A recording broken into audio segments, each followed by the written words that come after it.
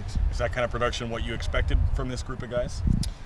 We're confident in our group all the way around. And so, yes. Now, to that level, I think it was pretty extreme, and I hope they can continue to do that. Hitting 700 or 800 off the bench is pretty exceptional. And so hopefully they can continue to do that. That'd be nice. What'd you see from some of the younger guys? You know, AJ and Austin both had some pretty good hits in the second game. What'd you kind of see from them and Jack Kruger? I think all the freshmen we saw, there were bits of nerves, and there was they showed some really plus outings too. All the freshmen, including Matt Crook, not easy for a freshman to go out there, and the first ball that he throws out there, I think ended up being an error, and he battled his way through the outing where, he was on the ground quite a bit, and I don't know if we played fantastic baseball behind him. He probably could have had quite a few, he probably could have gone complete game had we played clean defense behind Matt for his first college outing. It was pretty spectacular. Can you talk about the battery between him and Kruger? Was there any struggles, the freshman combination? Is that going to continue, or do you think you're going to throw something like Sean Chase or Josh Graham back there? To be honest with you, I don't think there was any struggles with Jack and Matt.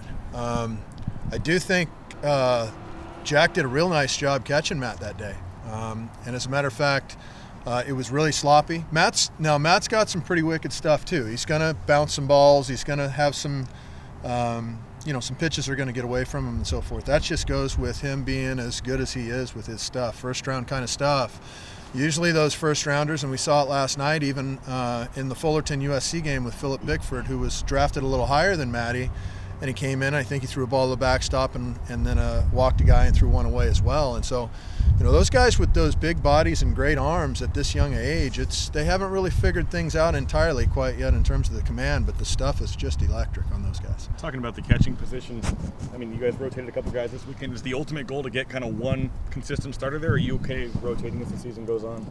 Well, our coaching staff feels great in all three catchers that we have.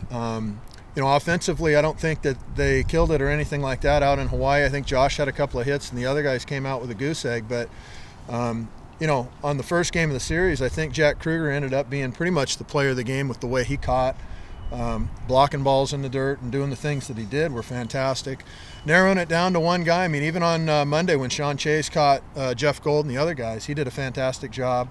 If one kid did end up running away with the job, it wouldn't surprise us. Josh Graham's got tremendous talent back there, and we've seen glimpses of all three of those guys being just electric behind the dish, but we feel comfortable with all three of them. So you're staying flexible, though. It could be multiple guys. It could be one. It just depends how it plays out. Sure. And with our bench, too, we may, if those guys catch fire, they'll hit for themselves. If they don't catch fire, we'll have options and be able to rotate more than one catcher through, for sure. Does that bench play give you some lineup options, or do you like kind of having those guys, if they're pretty comfortable and doing well off the bench, kind of like having them there? Yeah, it's nice. And, in one of the games we were down by 2 runs there in the 9th inning, and we were able to load up, I think, 4 or 5 different left-handed hitters in a row with a right-handed closer for Hawaii, and I think that was a big difference.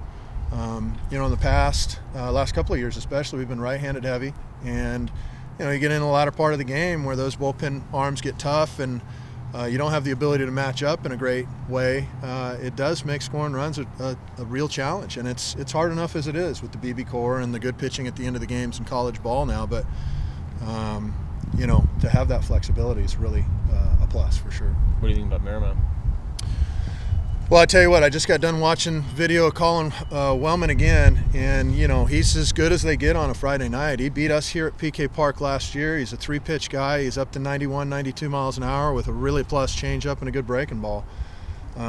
He's a Pac-12 any league Friday night arm, and he's going to be a high draft. He's as good as they get. I think their pitching is old and very good. They've got quite a few young guys now in the field, but, they've got a shortstop, a young kid, freshman kid named Fletcher. He'll probably be on the USA team. He's that good. In Southern California, he was, or anywhere, possibly the best shortstop, or one of the best shortstops for sure in college baseball this year. He was that good. They got a good young group. They're going to fight and play scrappy and hard. Their coach is Jason Gill, who was on staff with Coach Horton, and he's in that Titan family of coaches. Good friend of mine as well. Those guys know what they're doing. It's going to be a hard-fought deal. I think if we play the way we did on Monday, we'll be in for 3 really hard-fought games. If we play sloppy and all that kind of stuff, this club's going to take advantage of our errors and miscues.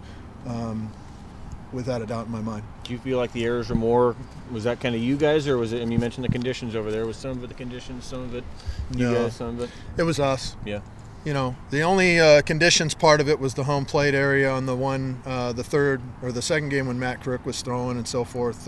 That was the third game. When Matty was throwing, it was raining, it was awful sloppy. And so, you know, the home plate area was just a mess. And so there might have been a little bit of that, but the rest of it, that was us. We played poorly. We didn't catch the ball extremely well. I know our guys took a chip on their shoulder going into Monday's ball game and felt like there was a lot to show the people, at least that were watching, especially in Hawaii, that we're a lot better than that. How special was George Horton's 900th win for you guys? It was awesome. And, you know, for a lot of my career, I've spent it on the other side of the field watching George's teams play and his dugouts and just the energy that he's brought. And he's very well known as, you know, one of the best college baseball coaches in the entire country for sure. And, you know, when he got that win, it was really special because at the end of the game, we always, coaches' traditions always to have a game jersey to identify the player of the game and so forth. And it was identified that day to J.B. Bryant, who actually his father played for Coach Horton back at Cal State Fullerton. Well, J.B. in turn, as that honor was given to him, turned around and said, "Oh, on behalf of the team, we're giving this to Coach Horton for your 900th win." And you know, it was a really neat moment for Coach and for all of us. It was cool. How did he take that? What did he say to the team about that? He was excited. He probably got a little bit emotional as well. You know, he talked about all the people that were in his life. To be able to teach him the game, the Wally Kincaids of the world, and all the other great coaches that he's been around and the players that he's been around, to be able to get him that many wins. And you can tell that, I mean, he absolutely loves the people that have come through his life. And, you know, the Dave Serranos of the world. And, I mean, it's such a thick list that that Coach was really touched by, you know, not only that, but even afterwards, the people reaching out to him either via text or the Twitter or all the kind of stuff that they do. He was really excited. So Nick Catalano had the finger injury in the second game. How's he doing? He's doing good.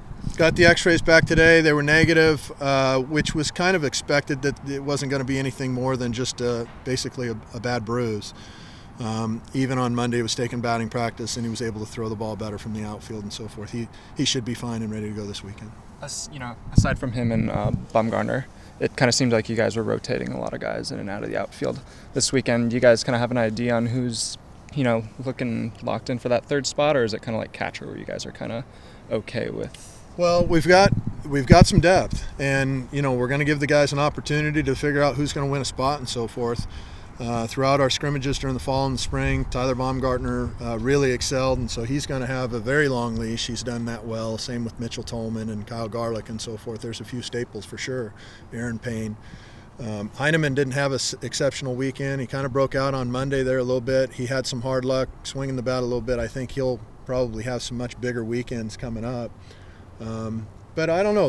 In terms of the depth that we have in the outfield, we've probably got about 3 or 4 other guys that are interchangeable, matchup possibility, or if somebody like a Connor Hoffman wants to run with the job, then we're all for it. You know, any one of those guys that wants to take off with their opportunity and show that, you know, not only do they just want to get in the game and play hard and do the right things that they have been doing, but really excel and take off with the job, shoot, we'd be fine with that as well. If not, then we'll continue to platoon and do what we need to do matchup-wise. These guys talk about having kind of more balance in the offense, not waiting on a Ryan Healy type thing this year. Did you see that this week with the bench and with the guys that are out there, that this does have the capability to be a lot more balanced kind of throughout the order? Well, it's going to have to be. You know, it's going to have to be, because Ryan obviously is a huge bat. He was one of the best hitters in the entire country, power-wise and so forth.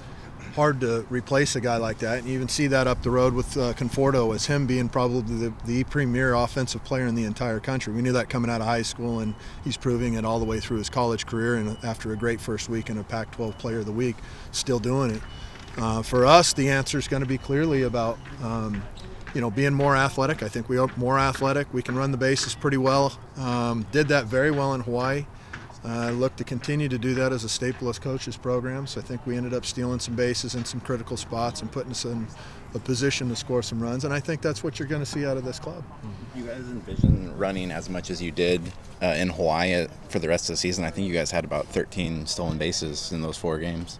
Well, it depends. You know, you got to get counts. You got to have combinations and stuff like that. And we had some of it. And ironically, we didn't have some of our best runners out there on base from time to time. So, I'd like to be able to go 13 stolen bases a week, and I don't know though. You know, I mean, you're talking about a really good schedule of people that we're playing against, where sometimes you don't have the opportunity to run as much as we did this weekend.